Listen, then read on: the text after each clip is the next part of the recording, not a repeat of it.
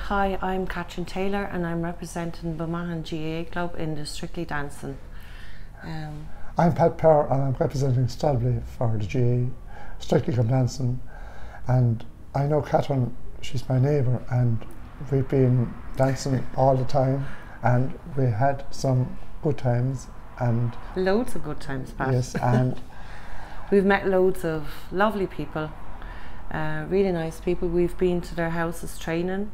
Yes. And they've been really good to us, haven't they? That's true, yes. Yeah, it's been great it's fun. Absolutely brilliant. And like especially with the group dancing, they're people that really took us on, as we found it very difficult most times. And so we're doing our best, and we're they've hoping. All helped us. Yes, and like all our sponsors have been brilliant as well. Like, and we want to thank all our sponsors, everyone who supported us, and put up with us.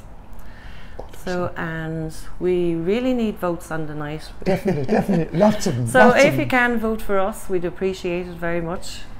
And so thank you very much. If that's good enough, we'd love it.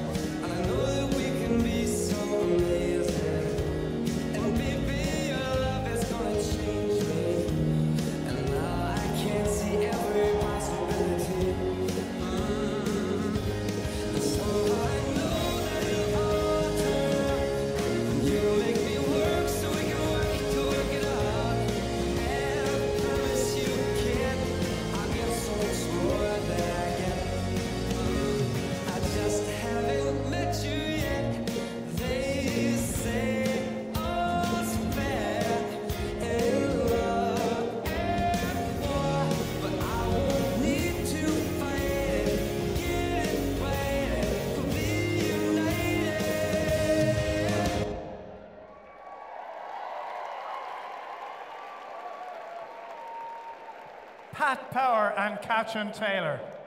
It's amazing what you can meet at a bus stop these days, I can tell you. It's no wonder the rail strike is being called off next Tuesday. Who has the microphone first this time? Owen has it. Pat and Catherine, well done. I enjoyed that. It was elegant. Pat just came across pure gentleman and a lovely lady by your side.